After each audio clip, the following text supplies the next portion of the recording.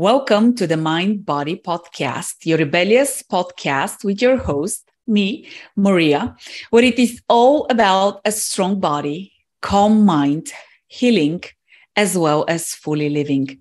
It is my intent that you will find inspiration and motivation to take care of yourself, to prioritize self-care, and truly create a life that you want to live. So, what is this podcast going to be about? We are going to talk a lot about self-care. We are going to talk about movement, exercise, physical activities. We are going to talk about growth mindset, transformation, personal growth, mental wellness, mental well-being, and so much more.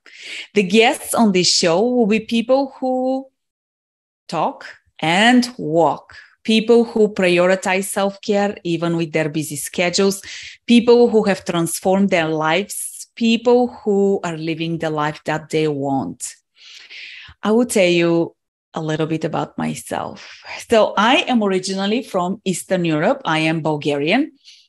And I moved to the United States in 1992 for 6 months, which now has turned into 30 years. I come from a family of academics. And as a child, even though I displayed potential in athletics, I was highly encouraged to focus on the academics, which I did. And making good grades, doing well in school was a big priority for my family. And I did that. I displayed great potential when I was in elementary school. I was on the swim team. However, sports were in the way of academia, which is why sports were pushed to the side and focus was on private lessons in anything you can think of. We moved to the United States in 1992 when my dad was invited to work at the University of Georgia as an exchange scientist. And we came, as I mentioned, for 6 months. We ended up staying. We originally moved to Athens, Georgia, where I went to high school. I went to Clark Central High School and graduated there as a salutatorian and went to the University of Georgia to pursue an undergraduate degree in finance. I graduated with highest honors and moved on to Atlanta, where I worked for MCI WorldCom. That was my first official job, professional job in operations. And from there on, I stayed into the operations world. I was in the finance world. I was in the insurance industries, and I was in roles such as operations, finance.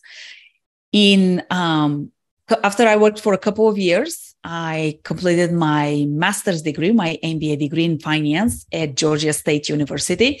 Once again, with highest honors. I knew what was expected of me, and I did it. And then continued working. I did my schooling while working full-time. I moved through the corporate ranks and was doing pretty well professionally. I was in corporate for about 17 years.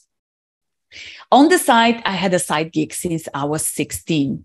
I got into the fitness industry and started working out at the age of 12 because kids were making fun of my growing butt and curves. So fitness was a way for me to deal with the bullying.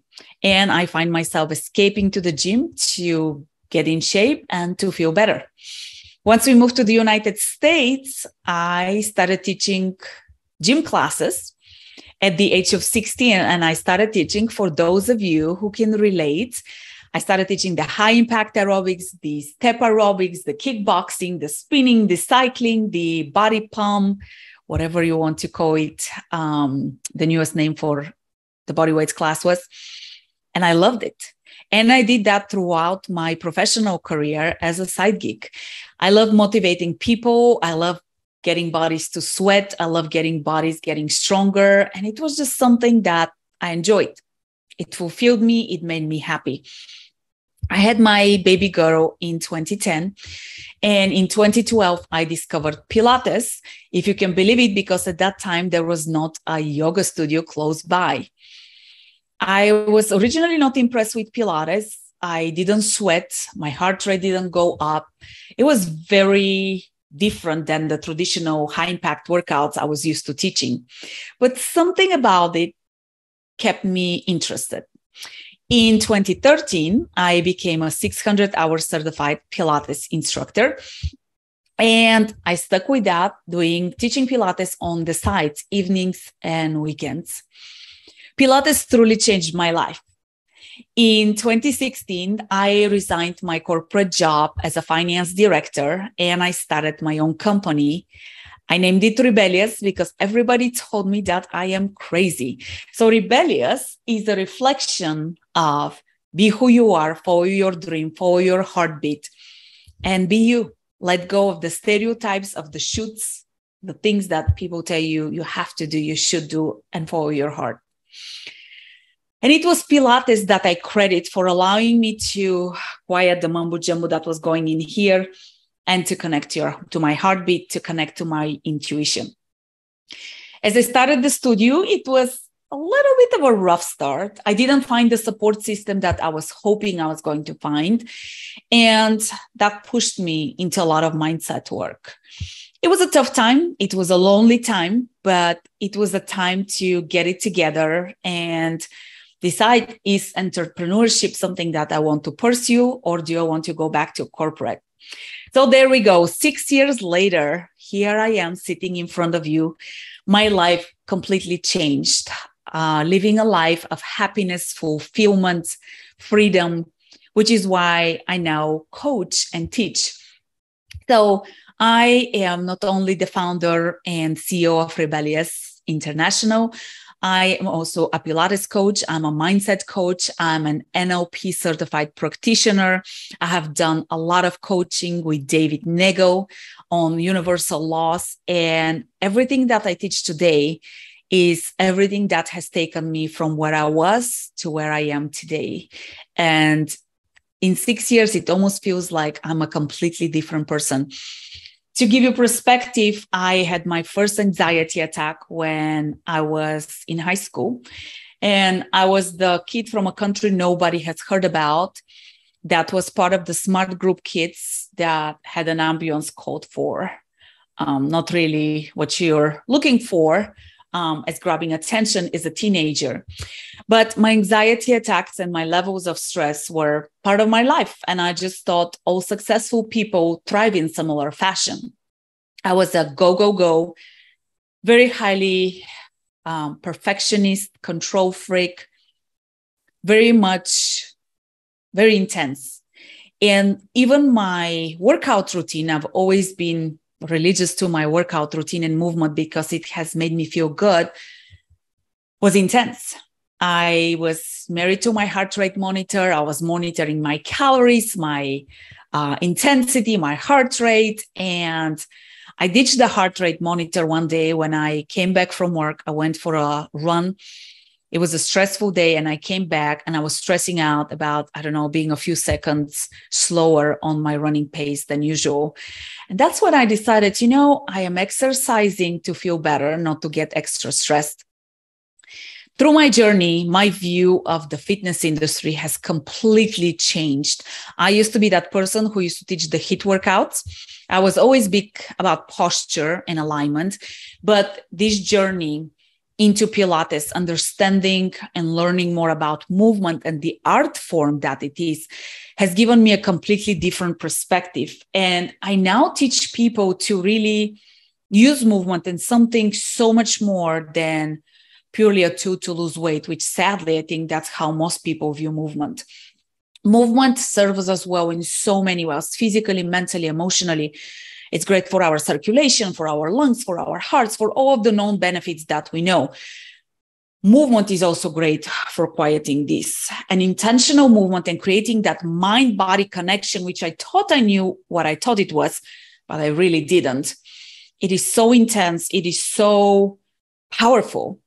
And as I mentioned, using movement to tune into your body, to evaluate how you're feeling, to evaluate how stressed you are, as well as being gentle and kind to your body and really enjoying the movement. That is what I'm about, passionate about teaching people. So when Rebellious started, it started as a fitness studio. It started as a Pilates studio. And what I would share with you is that since I was in the fitness industry, since probably about age 20, I told my friends, one day I'm going to have my own fitness studio. And that was my dream. But, there was the salary and the paycheck and the benefits and blah, blah, blah. And when I connected to my intuition, I felt guided. And I know for those of you who are very knowledge-based and common sense going like, what? But that's exactly what happened. I really felt compelled to make this change and give it a try. And I did. And I'm so glad that I did, because I feel now I'm living with purpose and I'm in my purpose. So the studio started as a fitness studio. As my journey unfolded, as I started observing patterns in people, in their movements changing based on their emotional state, based on their mental state, I started tying the emotional and the mental to movement, and realized that our body is this amazing tool, this amazing gem, this amazing treasure that reflects our status of how we are doing physically, but also mentally, emotionally, as well as spiritually. So now I combined the mindset piece along with the movement piece to get people to discover who they are. I was successful based on societal standards. I was raising up the corporate letters. I had a good job, good education, good grades, all of that. And what this journey has taught me is that I was very book smart. I was pretty street smart. I grew up in the city, but I was not life smart. I really did not understand the basics of living. I was living a life that was dictated to me. I was living a life dictated by shoulds and musts and have tos and what people think and what people are going to say, versus living authentically. And that is exactly my purpose now, to help people to connect to and uncover who they really are, and then unleash by taking action to living the life that they want. Action is the only thing that will change your life. And action to change your life is frequently uncomfortable, because it is action outside of the comfort zone. If you take my example of quitting a successful 6-figure profession with perspective to start from ground zero in an industry that's oversaturated, I was told I'm too old to be doing what I'm doing. No, I'm not. That's unconventional. And that's a lot of the feedback that I got. You shouldn't do that. That's a mistake. And we tend to allow those around us and the noises and the voices around us, as well as our subconscious thinking, our quiet voices, to convince us to stay in the box, to stay in the comfort zone. And life really starts outside the comfort zone. So this podcast is my intent to get my message out there, because I really want everybody to have the experience that I'm having. I had no idea I was missing this experience, because I knew what I knew and I didn't know what I didn't know. And as my journey is unfolding, I'm really on a quest to change the landscape of the wellness industry. The wellness industry is in dire need of change. We're not taught to prioritize ourselves. We are not taught to make self-care a priority. There is stigma, there is selfishness, there is guilt that goes along with that. We're so conditioned to live a life of shoulds. And from a client perspective, it is very important for you to realize that you're in charge of your self-care, of your well-being. Nobody else is.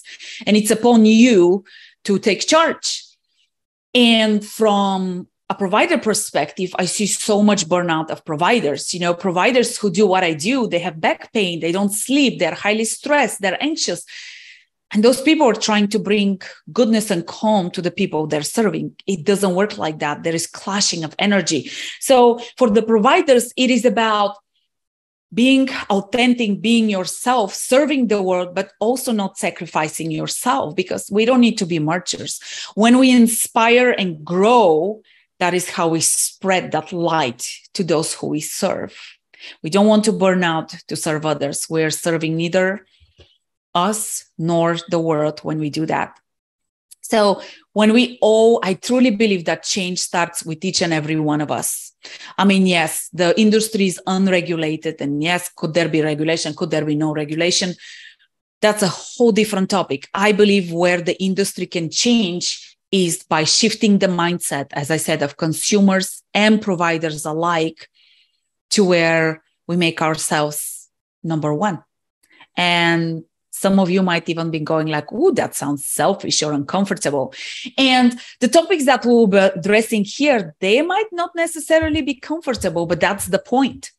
We want to get you thinking outside the box, challenging yourself and helping you living intentionally, helping you moving intentionally. That's what I preach. Don't just move with intention, move with awareness.